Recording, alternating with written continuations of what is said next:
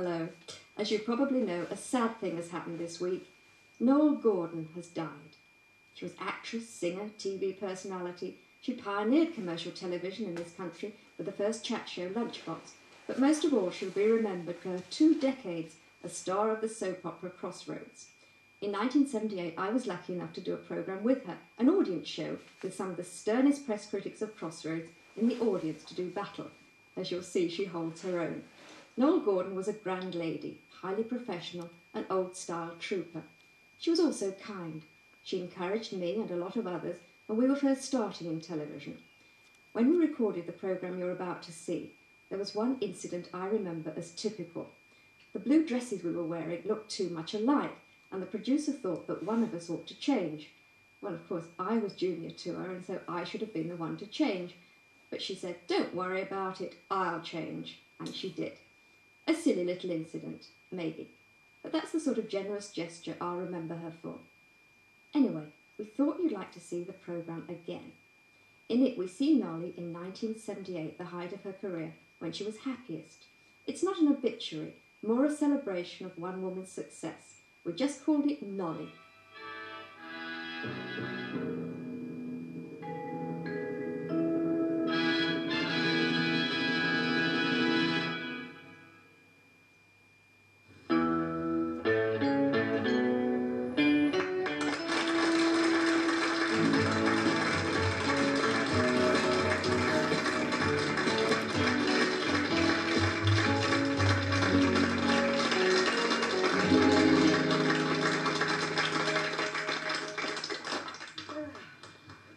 Oh dear, I wish I always arrived at the studio. Welcome. Thank you very much for joining us tonight. Thank you for asking me. Now, I want to ask some of the questions I've had in mind to ask you ever since I've known you. I've been working here 1 or 2 years, we won't mention how long. Can I call you Noele? Is that all right? Oh, please do. Everybody does. Right. Well, unprofessional. You see, this is another thing I take issue with. I think the one thing that you cannot accuse us of being on Crossroads is unprofessional. Because if you are not a true professional, you can't last in our programme. I quite agree with you that we perhaps have not got sufficient rehearsal time, that perhaps some of our actors, until they get more into the flow of the programme, it's a terrifying business to be in Crossroads. And I think, generally speaking, the standard is tremendously high on our programme. And so many of you critics, if you don't mind me saying so, talk about bizarre incidents in the programme. But then so many of our storylines have in fact actually happened in real life to different members of the cast. Mm.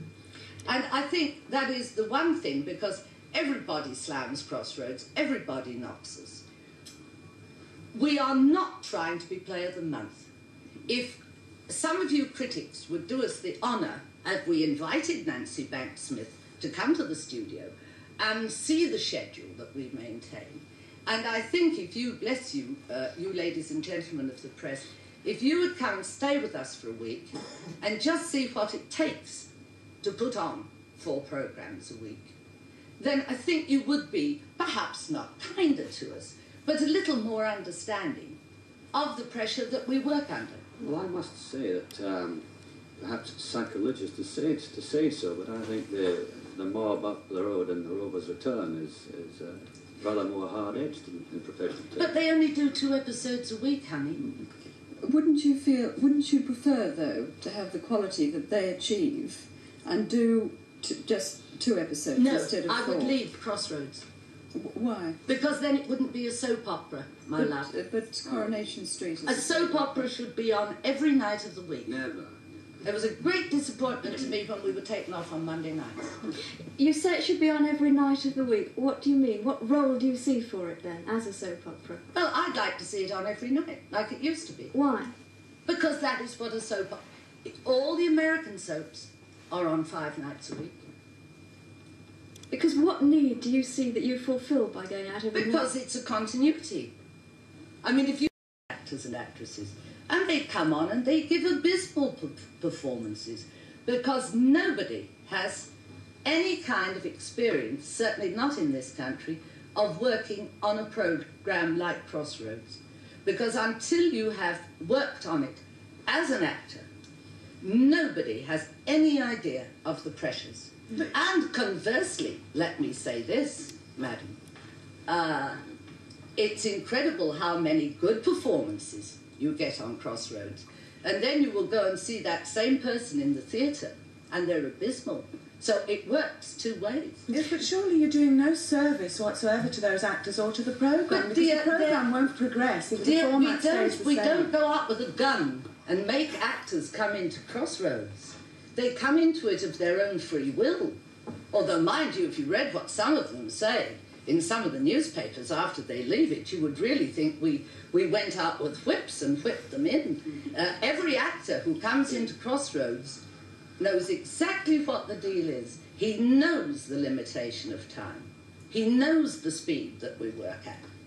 And when he comes into it, if he doesn't like it or can't keep up with it, and believe me, we've had some smashing people come in, and at the end of a fortnight, people with a lot of television experience, they've just said, look, I'm sorry, we cannot keep up this pace. You'll have to write us out. Then I take my hat off you for 14 years. I think so. I agree with you. The lady on the third row there is shouting to get in. Mrs. Handley in the third row corner. Miss Jones, I've watched Miss Gordon from the early days of Lunchbox, and she, to me, is the kingpin of Crossroads. She's always done her best, and I think for people to criticise her, it doesn't seem fair.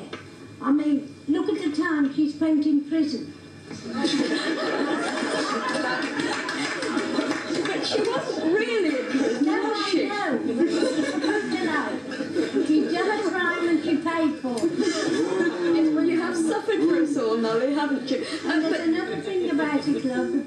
If they'd all got as big a heart as Noele Gordon, they wouldn't hurt. Quite agree. We'd like to ask you just one last question. You've had a life-consuming job in Crossroads.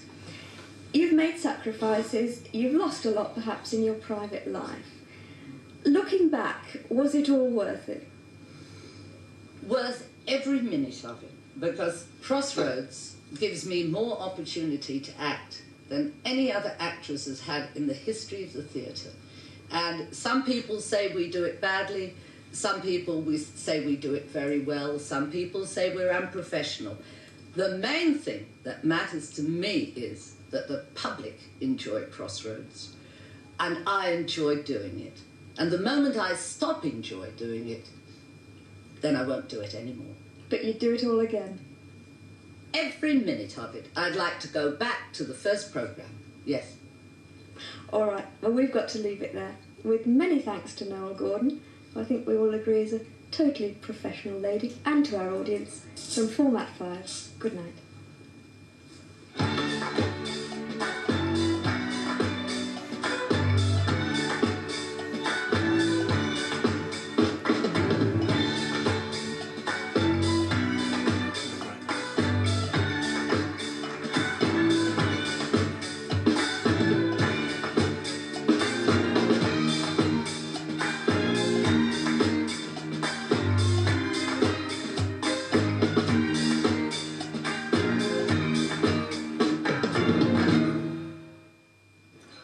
Noele Gordon won many awards for her work.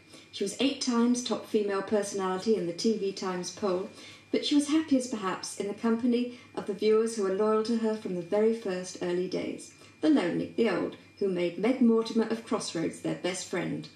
Noele Gordon was television, and to us who worked with her, she was always just Nolly.